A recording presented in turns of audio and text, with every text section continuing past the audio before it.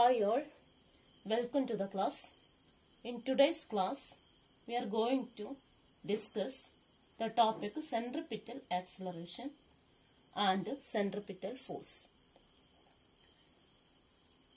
തൊട്ട് മുമ്പത്തെ ക്ലാസ്സിൽ സർക്കുലർ മോഷനെ കുറിച്ച് നമ്മൾ ഡിസ്കസ് ചെയ്തിട്ടുണ്ട്.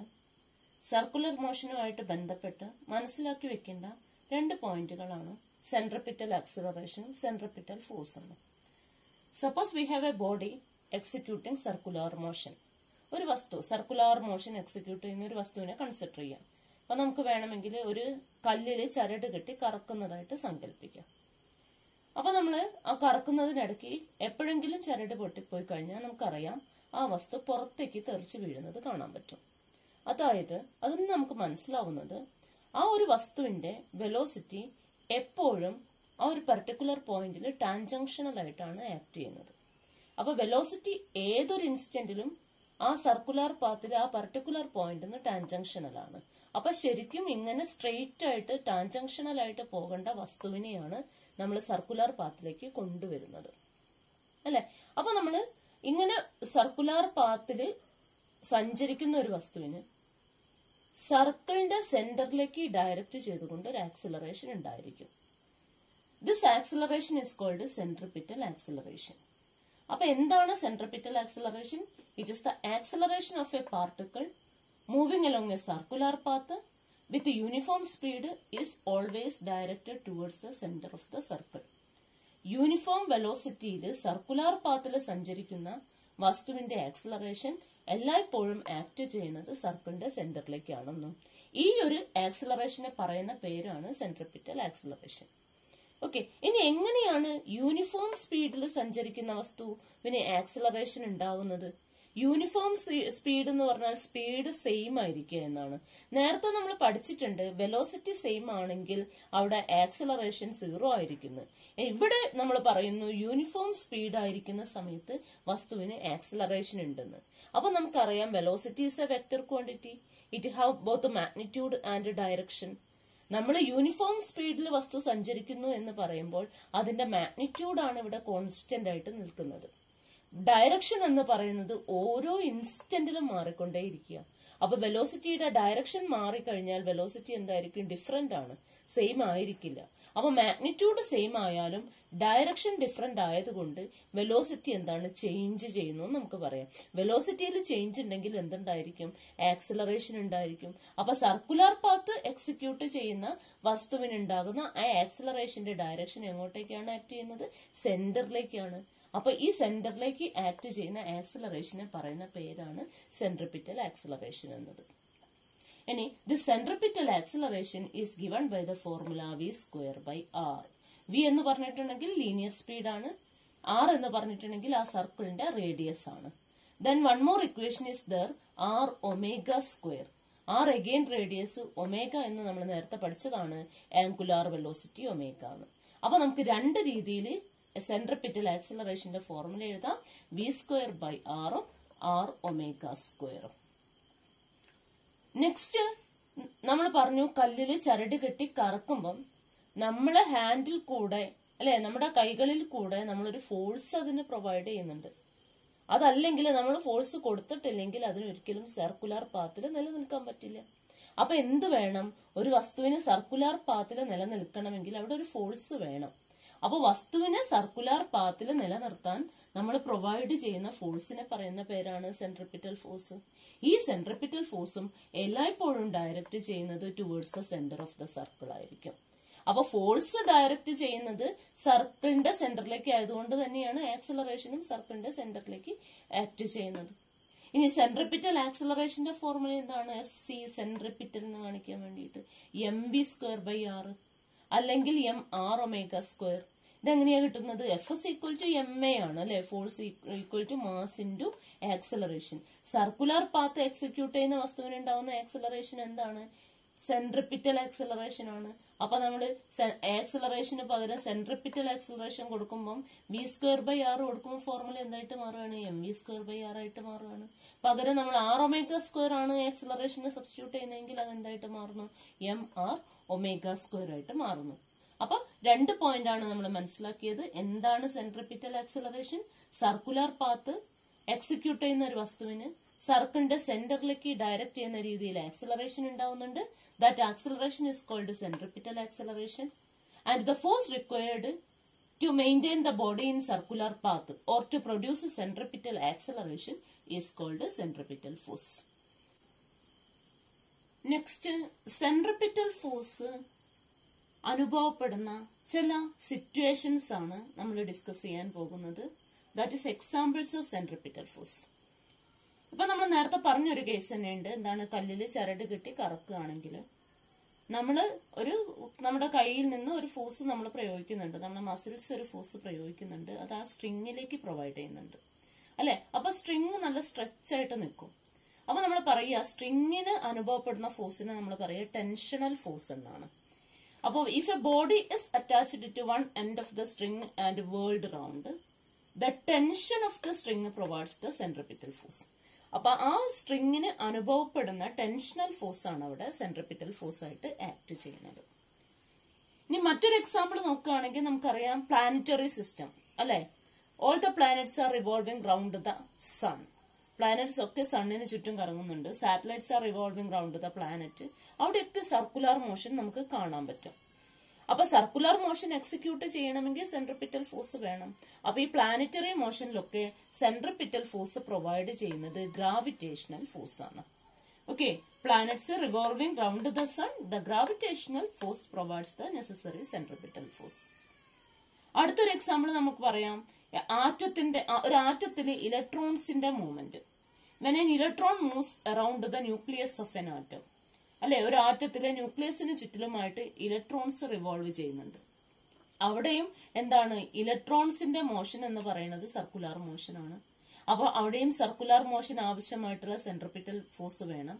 അപ്പൊ ഇലക്ട്രോണിനും ന്യൂക്ലിയസ് എന്ന് പറഞ്ഞാൽ പോസിറ്റീവ്ലി ചാർജ്ഡ് സെന്റർ ആണ്, ഇലക്ട്രോൺസ് നെഗറ്റീവ്ലി ചാർജ്ഡ് പാർട്ടിക്കിൾസ് ആണ്. അപ്പൊ ഇലക്ട്രോൺസിനും ന്യൂക്ലിയസിനും ഇടയ്ക്കുള്ള ഇലക്ട്രോസ്റ്റാറ്റിക് ഫോഴ്സ് ആണ് അവിടേക്ക് ആവശ്യമുള്ള സെൻട്രിപിറ്റൽ ഫോഴ്സ് പ്രൊവൈഡ് ചെയ്യുന്നത്.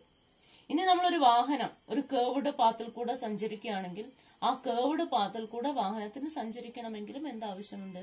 സെൻട്രിപിറ്റൽ ഫോഴ്സ് ആവശ്യമുണ്ട്. അപ്പൊ വാഹനത്തിന്റെ ടയറിനും റോഡിനും ഇടയ്ക്കുള്ള ഫ്രിക്ഷണൽ ഫോഴ്സ് ആണ് അവിടെ ആവശ്യമായിട്ടുള്ള സെൻട്രിപിറ്റൽ ഫോഴ്സ് പ്രൊവൈഡ് ചെയ്യുന്നത്. അപ്പൊ നമ്മൾ ഏതാനും എക്സാമ്പിൾസ് എന്തിനുള്ള സെൻട്രിപിറ്റൽ ഫോഴ്സിനുള്ള ഏതാനും എക്സാമ്പിൾസ് ആണ് ഇവിടെ ഡിസ്കസ് ചെയ്തത്. അടുത്തതായിട്ട് നമ്മൾ ഡിസ്കസ് ചെയ്യുന്ന ടോപ്പിക് എന്ന് പറയുന്നത് ബാങ്കിങ് ഓഫ് റോഡ്സ് ആണ്. ഇത് നമ്മുടെ നിത്യജീവിതവുമായിട്ട് ബന്ധപ്പെട്ട് കിടക്കുന്ന ഒരു പോയിന്റ് ആണ് നമ്മൾ പറയുന്നത്. ഇപ്പൊ നമുക്കറിയാം കേവുകളിൽ റോഡിൽ കൂടെ നമ്മൾ വാഹനത്തിൽ സഞ്ചരിക്കുന്ന സമയത്ത് കേവ്ഡ് പോർഷൻസിൽ അല്ലെ, കേവ്ഡ് ആയിട്ടുള്ള റോഡിന്റെ ഭാഗത്തെത്തുമ്പം സാധാരണഗതിയിൽ വാഹനത്തിന്റെ സ്പീഡ് നമ്മൾ കുറയ്ക്കും അല്ലെ. അതല്ല, കൂടിയ വേഗതയിൽ ആ കേവ്ഡ് റോഡിൽ കൂടെ സഞ്ചരിക്കുകയാണെങ്കിൽ അല്ലെ വാഹനം സ്കിഡ് ചെയ്യാനുള്ള സാധ്യതയുണ്ട്. ഇപ്പൊ ഒരു സൈക്കിളോ 2 വീലേഴ്സോ ഒക്കെ ആണെങ്കിൽ എന്ത് ചെയ്യും? സ്വാഭാവികമായിട്ടും വാഹനം സ്കിഡ് ചെയ്യാനുള്ള ഒരു സാധ്യതയുണ്ട്. അപ്പൊ അങ്ങനെ ഒരു കേവ്ഡ് പാത്തിൽ കൂടെ നമുക്കൊരു മിനിമം വെലോസിറ്റിയിൽ മാത്രമേ യാത്ര ചെയ്യാൻ സാധിക്കുള്ളൂ. അപ്പൊ നമുക്ക് ഒരു കേവ്ഡ് പാത്തിൽ കൂടെ കുറച്ചും കൂടെ കൂടിയ വേഗതയിൽ സഞ്ചരിക്കാൻ വേണ്ടിയിട്ട് നമ്മൾ എന്ത് ചെയ്യുമെന്ന് വെച്ചാല് റോഡിന്റെ ഔട്ടർ എഡ്ജ് എന്ന് പറയുന്നത് ഇന്നർ എഡ്ജിനേക്കാളും കുറച്ച് ഉയർത്തി കൺസ്ട്രക്ട് ചെയ്യും. എന്താണ്? റോഡിന്റെ outer edge of the road അല്ലെ, outer edge of the road is raised, കുറച്ച് ഉയർത്തുക, above the level of the inner edge. ഉള്ളിലുള്ള ഭാഗത്തിനേക്കാളും കുറച്ച് ഉയർത്തിയിട്ട് പുറം എഡ്ജ് റോഡിന്റെ പുറം ഭാഗം കൺസ്ട്രക്ട് ചെയ്യുന്നുണ്ട്. ഇങ്ങനെ കൺസ്ട്രക്ട് ചെയ്യുന്നതിനെ പറയുന്ന പേരാണ് ബാങ്കിങ് ഓഫ് റോഡ്സ്. അപ്പൊ നമ്മൾ പറഞ്ഞത് ഇത് എന്തിനു വേണ്ടി ചെയ്യുന്നതാണ്? കേവ്ഡ് റോഡിൽ കൂടെ നമുക്ക് കുറച്ചും കൂടെ കൂടിയ വേഗതയിൽ സഞ്ചരിക്കാൻ വേണ്ടിയിട്ടാണ് ഇത് ചെയ്യുന്നത്. ഇപ്പൊ നമുക്കറിയാം ഒരു കേവ്ഡ് ട്രാക്കിൽ കൂടെ സഞ്ചരിക്കണമെങ്കിൽ അവിടെ നെസസറി സെൻട്രിപിറ്റൽ ഫോഴ്സ് വേണം അല്ലെ. അതിനാവശ്യമായിട്ടുള്ള ആ കർവ്ഡ് പാത്തിൽ കൂടെ സഞ്ചരിക്കാൻ ആവശ്യമായിട്ടുള്ള സെൻട്രിപിറ്റൽ ഫോഴ്സ് വേണം. അപ്പൊ സാധാരണഗതിയിൽ ഒരു കേവ്ഡ് ട്രാക്കിൽ കൂടെ ഒരു വാഹനം സഞ്ചരിക്കുമ്പോൾ വാഹനത്തിന്റെ ടയറിനും റോഡിനും ഇടയ്ക്കുള്ള ഫ്രിക്ഷണൽ ഫോഴ്സ് ആണ് അതിനാവശ്യമായിട്ടുള്ള സെൻട്രിപിറ്റൽ ഫോഴ്സ് കൊടുക്കുന്നത്. അപ്പം നമ്മൾ എന്താ ചെയ്യുന്നത്? ബാങ്കിങ് ഓഫ് റോഡ്സ് ചെയ്യുമ്പോൾ ഔട്ടർ എഡ്ജ് ഉയർത്തി കൺസ്ട്രക്ട് ചെയ്യുമ്പോൾ എന്ത് മാറ്റമാണ് ഇതിന് വരുന്നതെന്നാണ് നമ്മൾ നോക്കാൻ പോകുന്നത്. ഇപ്പൊ നമ്മുടെ ഡയഗ്രത്തിൽ കാണിച്ചിരിക്കുന്നത് ഒരു ഹൊറിസോണ്ടൽ കർവാണ്. ആ ഹൊറിസോണ്ടൽ കർവിൽ ഒരു വാഹനം നിൽക്കുകയാണെങ്കിൽ അതിന്റെ മാസ് അല്ലെ, അത് എക്സേർട്ട് ചെയ്യുന്ന ഗ്രാവിറ്റേഷണൽ ഫോഴ്സ് ഡൗൺവേർഡ് ഡയറക്ഷനിൽ ഉണ്ടായിരിക്കും. ഇന്ന് നമ്മൾ പറഞ്ഞിട്ടുണ്ട് തേർഡ് ലോ അനുസരിച്ച്, ന്യൂട്ടന്റെ ലോ പറയുന്നത് to every action there is an equal and opposite reaction എന്നാണ്. അപ്പോ വസ്തുവിന്റെ അല്ലെങ്കിൽ വെഹിക്കിളിന്റെ വെയിറ്റ് ഡൗൺവേർഡ് ഡയറക്ഷനിൽ ആക്ട് ചെയ്യുമ്പോൾ അതിന് ഈക്വൽ ആൻഡ് ഓപ്പോസിറ്റ് ആയിട്ട് ഒരു ഫോഴ്സ് ഉണ്ടായിരിക്കും. ആ ഫോഴ്സിന് നമ്മൾ പറയുന്ന പേര് റിയാക്ഷണൽ ഫോഴ്സ് അല്ലെങ്കിൽ നോർമൽ റിയാക്ഷൻ എന്നൊക്കെയാണ്. അപ്പൊ നോർമൽ റിയാക്ഷൻ എന്ന് കാണിക്കാനാണ് എന്ന് പറഞ്ഞ അക്ഷരം സൂചിപ്പിക്കുന്നത്. ഇനി വാഹനം സഞ്ചരിച്ചുകൊണ്ടിരിക്കുകയാണെങ്കിൽ അവിടെ ഫ്രിക്ഷണൽ ഫോഴ്സ് ഉണ്ടായിരിക്കും. ആ ഫ്രിക്ഷണൽ ഫോഴ്സ് വാഹനത്തിന്റെ മോഷനെ എഗെയിൻസ്റ്റ് ആയിട്ടാണ് ആക്ട് ചെയ്യുന്നത്. അപ്പൊ നമ്മൾ പറഞ്ഞു ഈ ഫ്രിക്ഷണൽ ഫോഴ്സ് ആണ് എന്ത് പ്രൊവൈഡ് ചെയ്യുന്നത്, ആവശ്യമുള്ള സെൻട്രിപിറ്റൽ ഫോഴ്സ് പ്രൊവൈഡ് ചെയ്യുന്നത്. അപ്പൊ ഫ്രിക്ഷണൽ ഫോഴ്സ് മാത്രമാകുമ്പോൾ അതിനെന്ത് ചെയ്യും, കൂടുതൽ കേർവ്ഡ് ആയിട്ട് വസ്തുവിനെ സഞ്ചരിക്കാൻ കൊടുക്കാൻ മാത്രമുള്ള സെൻട്രിപിറ്റൽ ഫോഴ്സ് പ്രൊവൈഡ് ചെയ്യാൻ പറ്റില്ല. അപ്പൊ അങ്ങനെയുള്ള സന്ദർഭങ്ങളിൽ ബാങ്കിങ് ചെയ്ത റോഡ് എങ്ങനെയാണ് ഒരു വാഹനത്തിനെ സപ്പോർട്ട് ചെയ്യുന്നത് നമുക്ക് നോക്കാം. അപ്പൊ ഇതൊരു കേർവ്ഡ് റോഡിനെ കാണിച്ചിരിക്കുന്നു, അല്ലെങ്കിൽ ബാങ്ക് ചെയ്തിരിക്കുന്ന ഒരു റോഡിനെ കാണിച്ചിരിക്കുന്നു. എന്താണ്, ഇന്നർ എഡ്ജിനേക്കാളും ഉയർത്തിയിട്ട് ഔട്ടർ എഡ്ജ് കൺസ്ട്രക്ട് ചെയ്തിരിക്കുന്നു.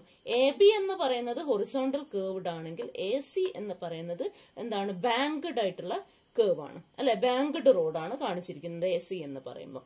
അപ്പൊ നോക്കുക, ഈ ഹൊറിസോണ്ടൽ കേർവിനും ബാങ്ക്ഡ് കേർവിനും ഇടയ്ക്ക് ഒരു ആംഗിൾ ഉണ്ട്. ഈ ആംഗിളിനെ നമ്മൾ പറയുന്ന പേര് ആംഗിൾ ഓഫ് ബാങ്കിങ് എന്നാണ്. ഇനി ഇങ്ങനെ ഒരു സർഫേസിൽ വാഹനം നിൽക്കുന്ന സമയത്ത് അവിടെ വരുന്ന മാറ്റങ്ങൾ എന്തൊക്കെയാണ്, ഈ ഒരു ഡയഗ്രത്തിൽ നിന്ന് എന്ത് മാറ്റമാണ് ഈ ഡയഗ്രത്തിലേക്ക് വന്നു നോക്കാം. ഇപ്പൊ നമുക്കറിയാം ഇവിടെയും എന്താണ്, വെയിറ്റ് ഓഫ് ദ ബോഡി ഉണ്ട്, that is acting vertically downwards. അപ്പൊ നമ്മൾ ഒരു വെർട്ടിക്കൽ വരച്ചിട്ട് എം ജി ഡൗൺവേർഡ് ഡയറക്ഷനിൽ ആക്ട് ചെയ്തു. പക്ഷെ കേർവ്ഡ് റോഡിൽ വാഹനം നിൽക്കുന്ന സമയത്ത് അതിനൊരു ചെരിവ് അനുഭവപ്പെടും അല്ലെ. അപ്പോഴും അതിന്റെ നോർമൽ റിയാക്ഷൻ ആക്ട് ചെയ്യുന്നത് ആ ഒരു വസ്തുവിന്റെ അല്ലെങ്കിൽ ആ ഒരു വാഹനത്തിന് നോർമൽ ആയിട്ടായിരിക്കും. അപ്പൊ നേരത്തെ ഉണ്ടായിരുന്ന നോർമൽ റിയാക്ഷൻ എന്താണ്, ഇതിന്റെ പൊസിഷനിൽ നിന്ന് മാറിയിട്ട് നോർമൽ റിയാക്ഷൻ കുറച്ച് ചെരിയുന്നത് കാണാൻ പറ്റും. അതായത് ഇതൊരു വൺ ഡയമെൻഷണൽ വെക്ടർ ആയിരുന്നു, ഒരു ഡയറക്ഷൻ മാത്രമേ ഉണ്ടായിരുന്നുള്ളെങ്കിൽ ഇത് ഇങ്ങനെ ചെരിയുന്ന സമയത്ത് ഇതൊരു ടു ഡയമെൻഷണൽ വെക്ടർ ആയിട്ട് മാറി അല്ലെ. അപ്പൊ ഇതെന്തുണ്ടാക്കുന്നുണ്ട്, നോർമലുമായിട്ട് ഒരു ആംഗിൾ ഉണ്ടാക്കുന്നുണ്ട്. അതെന്തിനു തുല്യമായിരിക്കും, ആംഗിൾ ഓഫ് ബാങ്കിങ്ങിന് തുല്യമായിരിക്കും. ഇങ്ങനെ ഒരു ടു ഡയമെൻഷണൽ വെക്ടർ വന്നു കഴിഞ്ഞാൽ അതിന് രണ്ട് കമ്പോണന്റ്സ് ഉണ്ടായിരിക്കും, എക്സ് കമ്പോണന്റും ഉണ്ടായിരിക്കും, വൈ കമ്പോണന്റും ഉണ്ടായിരിക്കും. ഈ ഒരു ആംഗിള് ഹൊറിസോണ്ടലും ആയിട്ട് ഉണ്ടാക്കുന്ന ആംഗിൾ അല്ല നമ്മൾ മാർക്ക് ചെയ്തത്, വെർട്ടിക്കലും ആയിട്ട് ഉണ്ടാക്കുന്ന ആംഗിളാ. അതുകൊണ്ട് തന്നെ അതിന്റെ എക്സ് കമ്പോണന്റ് എൻ സൈൻ തീറ്റയും വൈ കമ്പോണന്റ് എൻ കോസ് തീറ്റയും ആയിരിക്കും അല്ലെ. നേരെ മറിച്ച് ഹൊറിസോണ്ടലും ആയിട്ടായിരുന്നു ഈ ആംഗിൾ ഉണ്ടാക്കുന്നത് എങ്കിൽ എക്സ് കമ്പോണന്റ് എൻ കോസ് തീറ്റയും വൈ കമ്പോണന്റ് എൻ സൈൻ തീറ്റയും ആണ്. ഇത് നമ്മൾ നേരത്തെ പ്രീവിയസ് സെക്ഷനിൽ പഠിച്ചതാണ്. അപ്പൊ ആ പ്രീവിയസ് സെക്ഷൻ നോക്കിയിട്ട് ഒന്നും കൂടെ മനസ്സിലാക്കുക. എന്താണ്, ആംഗിള് വെർട്ടിക്കലും ആയിട്ട് ഉണ്ടാക്കുന്നത് കൊണ്ടാണ് കമ്പോണന്റ്സിൽ ചേഞ്ച് വന്നിരിക്കുന്നത്. എക്സ് കമ്പോണന്റ് എൻ സൈൻ തീറ്റയും വൈ കമ്പോണന്റ് എൻ കോസ് തീറ്റയും ആയിട്ട് മാറിയിട്ടുള്ളത്. അപ്പൊ അത് നമ്മൾ ഇവിടേക്ക് എടുക്കുകയാണെങ്കിലോ ഇതേപോലെ ഇതിനെ ഒന്ന് റിസോൾവ് ചെയ്യുകയാണെങ്കിൽ വെർട്ടിക്കൽ ആയിട്ടുള്ള കമ്പോണന്റ് എൻ കോസ് തീറ്റ ആയിട്ട് മാറും, ഹൊറിസോണ്ടൽ ആയിട്ടുള്ള കമ്പോണന്റ് എൻ സൈൻ തീറ്റ ആയിട്ട് മാറും. അപ്പൊ നോക്കിക്കേ, ഫ്രിക്ഷണൽ ഫോഴ്സ് ആക്ട് ചെയ്യുന്ന അതേ ഡയറക്ഷനിൽ തന്നെ നോർമൽ റിയാക്ഷന്റെ ഒരു കമ്പോണന്റും കൂടെ വന്നു. അപ്പൊ ബാങ്കിങ് ചെയ്യുന്ന സമയത്ത് എന്താ സംഭവിക്കുന്നത്, horizontal component of normal reaction contribute to the centripetal force in addition to the frictional force. Frictional ഫോഴ്സിനോട് കൂടി എന്താണ്, നോർമൽ റിയാക്ഷന്റെ ഹൊറിസോണ്ടൽ കമ്പോണന്റും എന്ത് പ്രൊവൈഡ് ചെയ്യാൻ തുടങ്ങി, സെൻട്രിപിറ്റൽ ഫോഴ്സ് പ്രൊവൈഡ് ചെയ്യാൻ തുടങ്ങി. അതുകൊണ്ട് തന്നെ നേരത്തെയുള്ള ഹൊറിസോണ്ടൽ കർവിൽ സഞ്ചരിച്ചതിനേക്കാളും കുറച്ചും കൂടെ കൂടിയ വേഗതയിൽ ബാങ്ക്ഡ് റോഡിൽ വാഹനങ്ങൾക്ക് സഞ്ചരിക്കാൻ കഴിയും. ഇനി ഇങ്ങനെ ബാങ്കിങ് ചെയ്യുന്നോണ്ടുള്ള ഗുണം എന്താണ്, ഒന്ന് പ്രധാനപ്പെട്ട ഗുണം എന്താണ്, ഇറ്റ് അവോയ്ഡ്സ് സ്കിഡിങ്. സ്കിഡിങ്ങിനെ നമുക്ക് ഒഴിവാക്കാൻ പറ്റുന്നുള്ളതാണ്. രണ്ടാമത്തത് it can reduce wear and tear അല്ലെ, വാഹനങ്ങളുടെ ഭാഗങ്ങൾ അല്ലെങ്കിൽ ടയറുകൾക്ക് തേയ്മാനം സംഭവിക്കുന്നത് കുറയ്ക്കാനും എന്തുകൊണ്ട് സാധിക്കും, ബാങ്കിങ് ഓഫ് റോഡ്സ് ചെയ്യുന്നത് കൊണ്ട് സാധിക്കും. Next we are going to find out an expression for the angle of banking തീറ്റ. അപ്പൊ നമ്മൾ നേരത്തെ പറഞ്ഞിട്ടുണ്ട് ആംഗിൾ ഓഫ് ബാങ്കിങ് എന്ന് പറയുന്നത് എലിവേറ്റഡ് സർഫസിനും ഹൊറിസോണ്ടൽ സർഫസിനും ഇടയ്ക്കുള്ള ആംഗിൾ ആണ്. അപ്പൊ ഈ ഡയഗ്രം പ്രകാരം നോക്കുകയാണെങ്കിൽ എ ബിയും എ സിയും ഡിസ്ക്രൈബ് ചെയ്യുന്ന ആംഗിൾ ആണ് തീറ്റ എന്ന് പറയുന്നത്.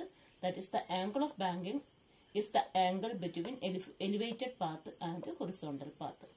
ഇനി എങ്ങനെയാണ് ആംഗിൾ ഓഫ് ബാങ്കിങ്ങിനെ ഇക്വേഷൻ കണ്ടുപിടിക്കാന്ന് വെച്ചാൽ ഇവിടെ നമ്മൾ രണ്ട് കാര്യങ്ങളാണ് എടുക്കുന്നത്. ഈ ഒരു ഡയഗ്രത്തിൽ നിന്ന് നമുക്ക് വ്യക്തമായിട്ടുള്ള കാര്യം എന്താണ്, ഡൗൺവേർഡ് ഡയറക്ഷനിലുള്ള ഗ്രാവിറ്റേഷണൽ ഫോഴ്സിന് എഗെയിൻസ്റ്റ് ആയിട്ട് വരുന്നത് അല്ലെ, കോമ്പൻസേറ്റ് ചെയ്യുന്നത് എന്താണ്, നോർമൽ റിയാക്ഷന്റെ y കമ്പോണന്റ് ആണ്, അഥവാ n cos തീറ്റയാണ്. അപ്പൊ ഈ ഡയഗ്രം ഒന്ന് ശ്രദ്ധിക്കുക. ഡയഗ്രത്തിനകത്ത് നമ്മൾ കാണിച്ചിരിക്കുന്നത് mg എന്ന് പറയുന്ന ഗ്രാവിറ്റേഷണൽ ഫോഴ്സസ് ആക്ടിങ് ഡൗൺവേർഡ്. അപ്പൊ അതിന്റെ റിയാക്ഷണൽ ഫോഴ്സ് ആയിട്ട് ഇവിടെ വരുന്നത് n cos തീറ്റയാണ്. അപ്പൊ നമുക്കറിയാം റിയാക്ഷണൽ ഫോഴ്സ് എപ്പോഴും ഈക്വൽ ആയിരിക്കും, ഓപ്പോസിറ്റ് ആയിരിക്കും. therefore n cos theta equal to mg എന്ന് എഴുതാം. ഇനി സെൻട്രിപിറ്റൽ ഫോഴ്സ് കോൺട്രിബ്യൂട്ട് ചെയ്യുന്നത് ഫ്രിക്ഷണൽ ഫോഴ്സിനോട് കൂടെ എക്സ് കമ്പോണന്റ് ആണ്, അഥവാ n sin തീറ്റ കമ്പോണന്റ് ആണ്. അപ്പൊ n sin theta component contribute to centripetal force എന്ന് പറഞ്ഞാൽ n sin theta is equal to mv²r. The first equation is called equation 1 and the second one is termed as equation 2. എന്നിട്ട് ഇനി എന്താ ചെയ്യുന്നതെന്ന് വെച്ചാൽ ഈ ഇക്വേഷൻ 2ഉം ഇക്വേഷൻ 1ഉം കൂടെ ഒന്ന് ഡിവൈഡ് ചെയ്യുന്നു. അപ്പൊ ഡിവൈഡ് ചെയ്യുമ്പോൾ എന്നും എന്നും ക്യാൻസൽ ചെയ്ത് പോകും. Sine theta divided by cos theta എന്ന് പറഞ്ഞാൽ ടാൻ തീറ്റയാണ്. Then mv²r divided by mg എന്ന് വരുമ്പോൾ എമ്മും ക്യാൻസൽ ചെയ്ത് പോയിട്ട് ബാക്കി എന്ത് വരും, v²rg എന്ന് വരും. അഥവാ theta equal to tan inverse v²rg. അപ്പൊ ഈ തീറ്റ എന്ന് പറയുന്നത് എന്തിനെ സൂചിപ്പിക്കുന്നതാണ്, ആംഗിൾ ഓഫ് ബാങ്കിങ്ങിനെ സൂചിപ്പിക്കുന്നതാണ്. therefore here we get an expression for the angle of banking, theta equal to tan inverse v²rg. Banking of roads എന്താണെന്ന് നമ്മൾ മനസ്സിലാക്കി. അടുത്തതായിട്ട് നമ്മൾ ഡിസ്കസ് ചെയ്യുന്നത് ബാങ്കിങ് ഓഫ് റെയിൽവേ ട്രാക്സ് ആണ്. അപ്പൊ അത് ബാങ്കിങ് ഓഫ് റോഡ്സ് പറഞ്ഞതുപോലെ തന്നെയാണ്.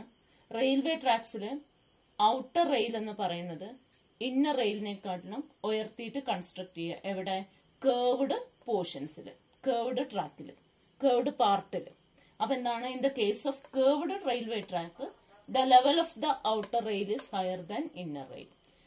Such process is called banking of railway tracks. ഈ ഒരു പ്രോസസ്സാണ് ബാങ്കിങ് ഓഫ് റെയിൽവേ ട്രാക്സ് എന്ന് പറയുന്നത്. ഇനി നമുക്കറിയാം ഇന്നർ റെയിലിനേക്കാളും ഔട്ടർ റെയിൽ ഉയർത്തി കൺസ്ട്രക്ട് ചെയ്യുന്നു നമ്മൾ പറഞ്ഞു.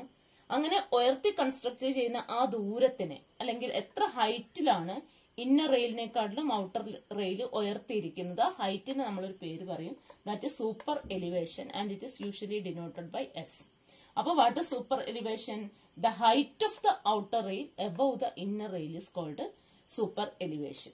അപ്പൊ നമ്മൾ ഇവിടെ ശ്രദ്ധിക്കുക, എന്താണ്, ഒരു റെയിൽവേ ട്രാക്കിനെ നമുക്ക് ഇങ്ങനെ ഒരു ഡയഗ്രമാറ്റിക് ആയിട്ട് കാണിക്കാം. അപ്പൊ എന്താണ്, ഔട്ടർ റെയിൽ ഉയർത്തിയിരിക്കുന്നത് ഇന്നർ റെയിലിനെക്കാട്ടിലും എസ് എന്ന് പറഞ്ഞ ഹൈറ്റ് ആണ്. ഇനി നമ്മള് ഡി എന്ന് പറയുന്ന ഡിസ്റ്റൻസ് എലിവേറ്റഡ് കേർവിന്റെ ദൂരമാണ്, അല്ലെങ്കിൽ എലിവേറ്റഡ് ട്രാക്കിന്റെ ദൂരമാണ് ഡി എന്ന് വിചാരിക്കാം.